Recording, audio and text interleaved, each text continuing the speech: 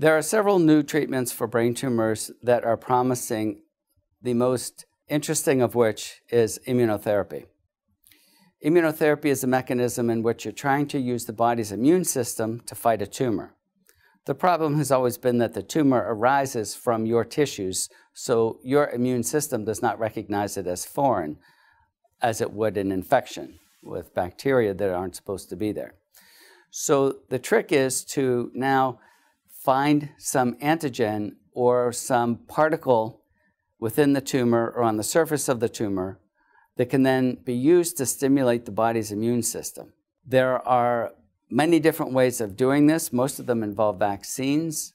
The vaccine trial that we have here at Jefferson utilizes an antisense moiety that is then used to disrupt mRNA production and kill off the tumor cells. This has been used here at Jefferson for phase 1 trials in initially recurrent glioblastoma, and then more recently in what we call upfront at the time of diagnosis glioblastoma. The results are very promising, and we are working with the FDA to get this into a multi-institutional phase 2 trial in the near future, probably within the year.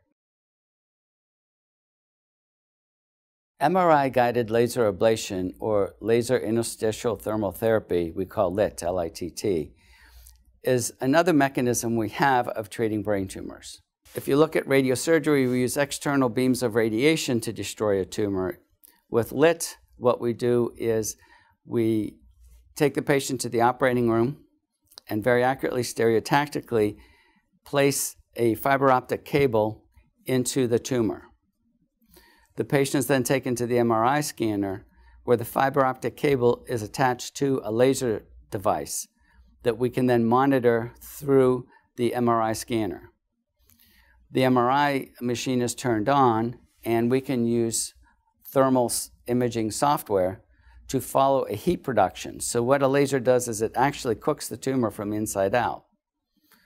So the fiber optic cable is placed within the tumor, and it can then be manipulated and rotated so that we can cover the whole tumor volume. And we raise the temperature to 42 degrees, which will destroy any protein within the tumor. And then in this case, it turns the tumor into just dead scar tissue. So it's a way of actively destroying or actually removing the tumor from the brain without having to open up the skull with standard surgical techniques. Obviously, each patient has to be approached in a very individual fashion.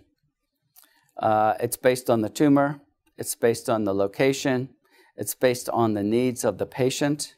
You're going to be much more judicious in approaching a tumor in the language area for somebody who their job is to communicate with people. Or professional musicians, you have to be careful of their hearing. But in many cases, it's a matter of what we call eloquent versus non-eloquent locations in the brain. In non-eloquent brains, that is relatively unimportant parts of the brain, you can be more aggressive than you can in eloquent areas. In language areas, we would do intraoperative language mapping with the patient awake, what we call awake anesthesia technique. In tumors near the strength areas of the brain, we can directly stimulate the brain and map out the motor area so that we don't make them weak or give them a stroke. Right now, there are not good areas of mapping out vision, short of using what's called DTI imaging, in which we can see the actual optic radiations going back to the occipital lobes. But the tumors frequently will disrupt DTI tract imaging on the MRI scanner, so that is still a work in progress. I'm Dr. Kevin Judy. My mission at Jefferson is to improve lives.